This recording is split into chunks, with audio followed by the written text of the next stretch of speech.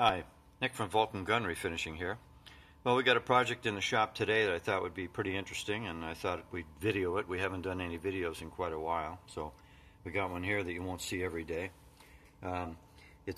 Customers telling me it's an 1894 Bodeo, maybe an 1884 Bodeo. It's a French pistol. Originally, at one time, apparently, it had a trigger guard, had a complete trigger guard in this area and a fixed trigger. Now the trigger is movable and there's no trigger guard.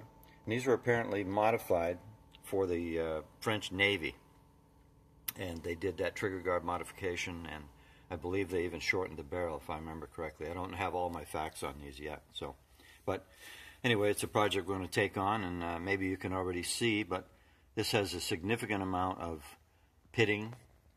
I mean, quite a bit of pitting. It's going to take a fair amount of laser welding to try and get all that cleaned up, and subsequent heat treating afterwards.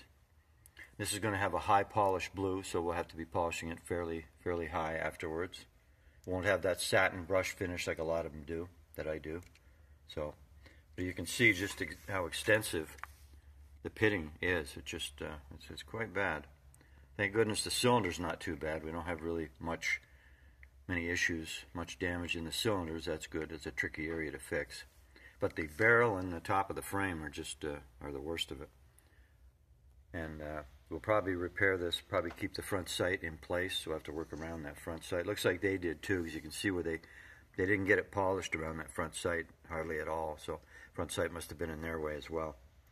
So, and some of the pieces on this gun, for example, the trigger and whatever this is, and your ram rod, cleaning rod, ejector rod, I suppose, and the hammer, and the gate, the loading gate, they're all either bare metal or slightly parkerized. I'm not really sure. I'll have to research that a little bit.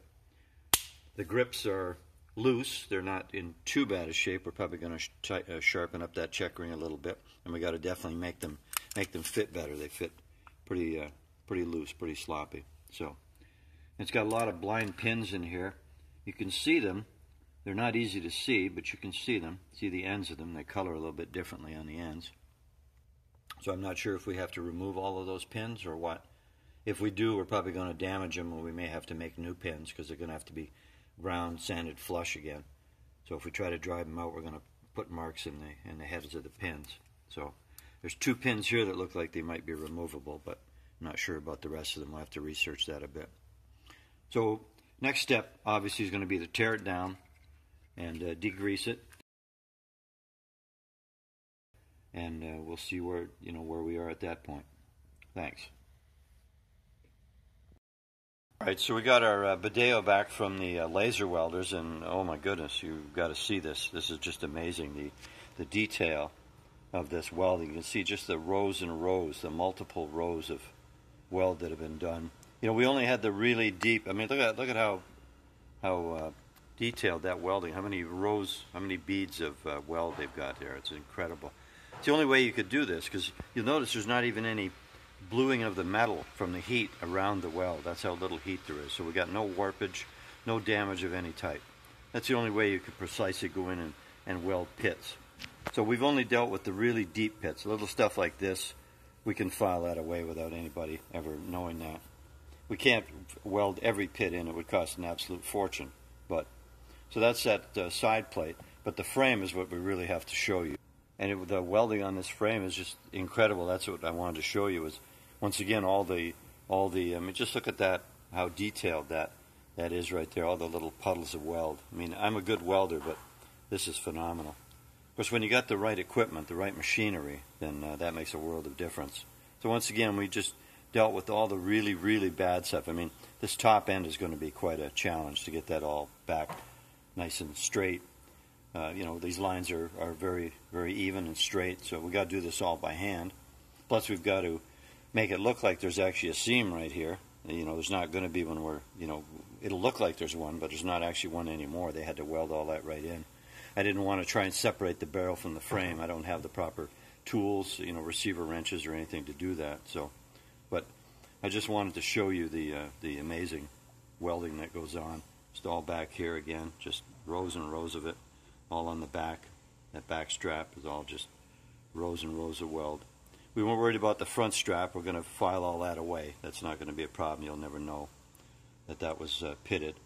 So everything is coming along really good. So now the next step, well, let me show you a couple other pieces first. We had this little piece. This is a piece that went in. This is the escutcheon that went in that grip, that one grip that you could see that had a piece glued back in it. It came loose after we boiled it, but that was all pitted and eaten away, so now we got that all rebuilt. That'll look like new again. And the hammer had a big chunk or whatever out of it right there, so we've got that filled in. We'll have to hand checker that afterwards, but once again, just look at that welding. It's just unbelievable. And then the cylinder had one really bad spot on the cylinder, so we got that taken care of. The rest of it is no big deal. We'll spin that in the lathe when we're done, clean that up, make it look brand new. And then just a little piece on the trigger right there. Little piece right there and on that corner. So other than that, all the other parts, all these parts here, we're just going to file them. None of them are pitted very badly. Some of them are internal parts, so we won't even worry about those. But any of the external parts, a little bit, we'll hand checker that or serrate that. We'll sharpen that all up again. But it's coming right along. So now we're going to send it out and get it annealed, get it heat treated, get it annealed, get it softened. And when it comes back to us, then we can file it, get everything nice and pretty, and when we're real happy, we'll send it out for hardening. I mean, there's a chance that, with this much damage and all that, there's a chance it might have to go back in and get a little bit of weld touch-up before it goes in for hardening or whatever. But we'll know that after a good day of filing. So anyway, that's it for now. So stay tuned, and we'll continue on our little journey.